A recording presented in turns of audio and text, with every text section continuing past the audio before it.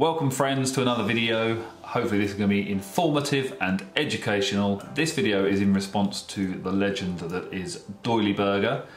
Thank you Doily Burger for your request for a video about how to set up a training plan. So that's what we're going to do. We're going to talk about a couple of the key points you need to consider when thinking about setting up, structuring a training plan. Now predominantly I'm going to talk about Ironman because that's the event I'm training for this year. And predominantly those are the kind of athletes that I'm coaching, those looking towards Ironman or possibly half Ironman. So that's where my knowledge and qualifications lie. So I think there are three key things that you need to think about when structuring a plan. One of those is periodisation, and there are various schools of thought on periodisation, but we'll cover that. The second is on limiters, and the third point is about specificity, which is easy to say. Okay, so if we talk about periodisation, for most people, particularly for those who are new to the sport, you're going to want to be looking at a traditional periodisation program. So what that really means is you break your year down, you work back from your event. So ideally you want, probably 6 months, but 4 to 6 months where you're building towards that event with that key event in mind. And you can work back from there. So you've got the event, you normally then have a taper, perhaps 2-week taper, depends how you do it, between 2 and 4 weeks of tapering. Before that, you're going to have a race-specific peaking phase where you're really tuning in all your training towards those race-specific efforts and really just tuning in your fitness, dialing it in to the kind of efforts that you want to produce on race day. Before that, you're going to have your build phase, which again, you'd probably split in half. The half closest to the race is going to be, again, building, but building with the specifics of the race in mind. The half before that, the earlier half in the year, is really about building volume and quality of training. Before build and working backwards again, it's a bit of a strange way of doing it, but that's your traditional base phase. And for most people, that means volume, that means consistency, that means getting the body really prepared for the level of intensity and the level of volume of a race that you're doing. If you're doing an Ironman, it's going to take you somewhere between say 8 and 15 hours.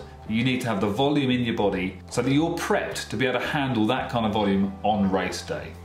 Also, most simplistically, I've always found that off of a good quality base build, a bit like we spoke about before, if you've got a big volume of training, the body's consistent, it's ready, off of that base platform, you can build real speed and sharpness. But if you haven't got that quality and size of base under you, it's much more challenging to kick on from that.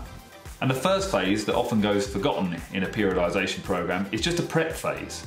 If you've come off of a winter or you've had a year off or you've never done it before, you need to give the body 1, 2, 3 weeks really of just doing some consistent work, getting your body ready to actually start training.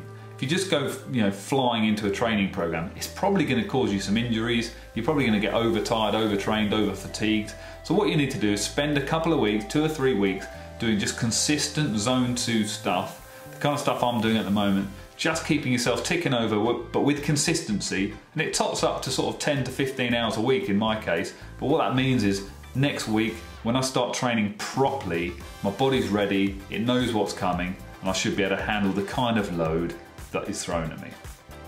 So I hope that makes sense. I'm working backwards from the end in mind, building those timescales in, and that makes it a lot easier to plan and structure in where you want to be. But the key elements of that periodisation are prep phase, base phase, build phase, moving into a peak and race specific phase where you've then got a taper and then it's race day. So that's a real basic quick whistle stop through periodisation. There are other schools of thought, you can reverse periodise and things like that, but I think for most people, a traditional periodisation program is going to be best. The second of my 3 key points for today are limiters. And what I mean by that is, when you look at the event that you're going to do, you need to look at what's holding you back, where are your weaknesses, what are your limiters to achieving what you want to on race day. Now for some people, you may have come from a cycling background, so you're a strong cyclist. And knowing that, you might therefore be a weaker swimmer and therefore need to focus more of your attentions on swimming than you do on the bike or the run. For some people, it may be the length of the run. If you're doing a marathon at the end of an Ironman long day, have you got the fitness to see that run through and keep it strong through the full 42k of a run? So what it means is being really honest with yourself, dialing into each of those 3 disciplines and looking at the specific areas that you need to focus on. Now, if you're a seasoned athlete and you've been doing this for a number of years, it may be more specific. So for example, not just the fact that the swim might be your weakness, it could be that perhaps you know that your swim endurance is weak, and so at the back end of the swim in the race, that's when you start to tire, which means you're getting onto the bike tired. Things like that. Bike, it may be you know that your cadence drops at the back end of a ride, therefore you're using more muscular, and therefore your run is going to be challenged. All these sorts of things. But be honest with yourself, look at the limiters that you need to look at. And if you're early and new to the sport, they could be quite general, so endurance. Most of the guys I coach, they come to me and they say, right, I want to do this, I want to get faster, I want to do this time. And they're obsessed with speed. But for most people, if you're doing an Ironman or a long distance event, speed is not really the issue. For most of us, it's about not slowing down and making sure you've got the endurance to get you to the finish line. Speed comes a lot later, and that's the icing on the cake, if you like, once you've got a few under your belt. So focusing on those limiters is really, really important. The third key element, or golden nugget if you will, is specificity. Specificity. What I mean by that is really thinking about the event that you're doing, the type of efforts, powers, speeds and heart rates that you're going to be operating at during race day, and thinking about tuning in your training sessions to that level of effort. I mean, if you're doing an Ironman is an incredibly aerobic event. You know, you're not going that fast in the grand scheme of things. You're not doing 4 and 5 zone efforts. It's top of zone 2, bottom of zone 3, and that is where you're going to be for a whole day.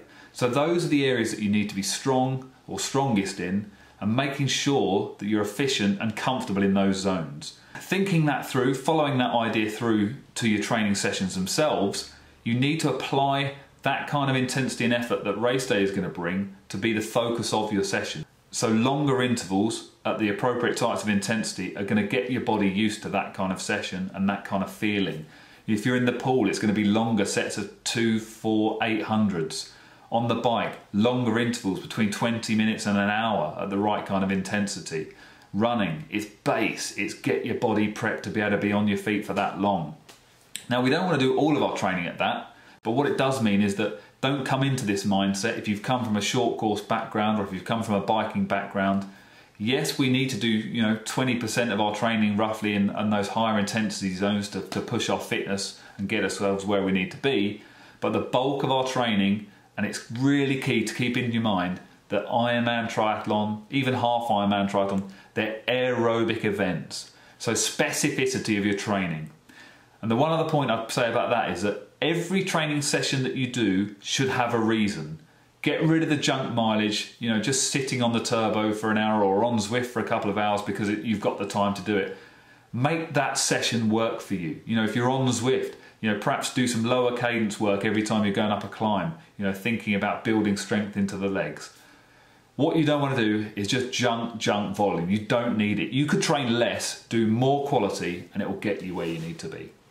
So I hope that's helpful as an introduction to building a training plan and the kind of ideas you want to employ. Chuck your comments and questions below and I'll do my best to help out where I can. I hope that gives you a few ideas that you can build on in terms of trying to structure your own training program. Good luck for the year ahead and keep watching.